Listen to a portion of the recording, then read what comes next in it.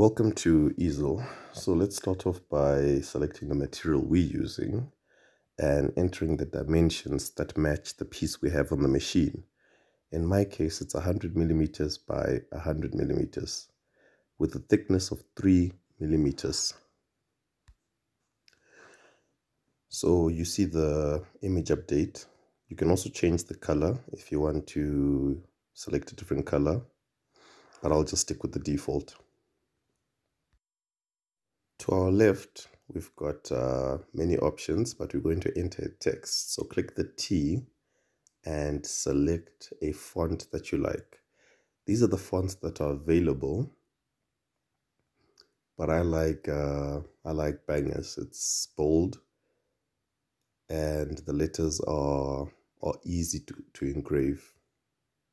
With your font selected, if you look to your right, you can see how deep your text will be engraved onto the material. So I'm going to change the text to Tentronics, and as you can see, it doesn't fit in our work area. So what I need to do is to resize it such that it fits there. Above, you can see something that says cut and with the different depths. I'm going to leave mine at 1 millimeters, but if you want a deeper cut, you can lower it or increase it. But for me, 1 millimeters works. So next to cost acrylic, click bits and you'll see the different options. We're going to go down to the bottom and click other, then select millimeters and enter the thickness of the bit. So I'm going to start off by entering 3 millimeters so you can see the effect of putting a bit that's too thick. So if you see, we selected 3 millimeters, and if you look at the drawing, the O and the R don't come out clearly. So change it again, and now you can see that all the letters and numbers come out clearly. So a 2 millimeter bit in this case would work perfectly, or a 1 millimeter bit, but you need to make sure you select what will work. So click OK, and you can see that it's highlighted Tentronics. Click simulate to see how the bit is going to travel and engrave, and you can see the toolpath that the bit will follow. So fast forward it and we're happy. It tells you it's about 4 minutes, but that will vary based on the machine. So in our case, we haven't set up the machine settings yet. So with our simulation complete, let's now rename the project and then set up the machine such that it matches the machine we have. So if you look to your top left corner, it says Untitled. Click Untitled. In my case, I'm going to rename the project to Tentronics, and then click OK. It saves and it updates. And then we've got some menus that we're going to explore until we find the place where we can edit the machine. So import, apps, icons, text, drill, line tool, shapes.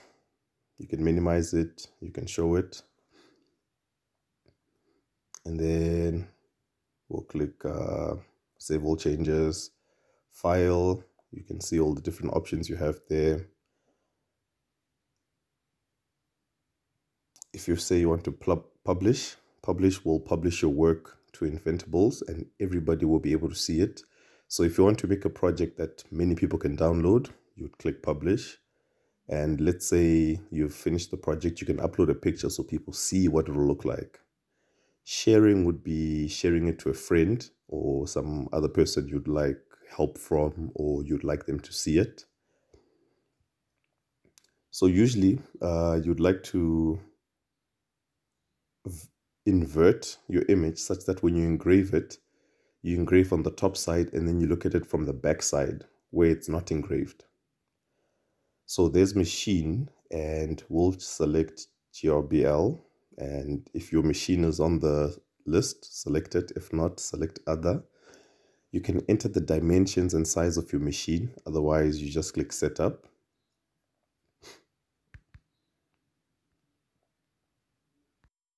If you click cut settings, it has the automatically suggested settings based on what you've been designing and selecting the machine.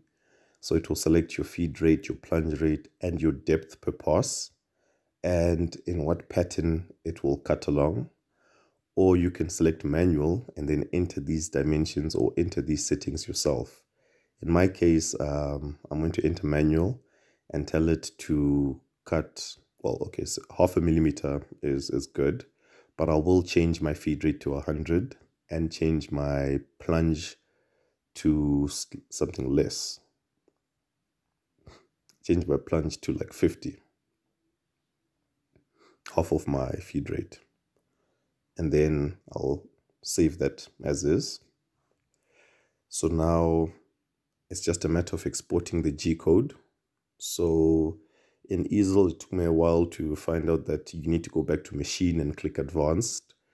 So click generate G code and then click export. It will download your exported G code. Then open up your tool that you use to connect to your machine and load your G code there. In my case, it's Candle. What I'll do is I'll drag over Tentronics into Candle, and then you can see how it will look when I start. So that's the same as the simulation that we saw. The only difference now is that I'm actually going to connect the machine and run everything.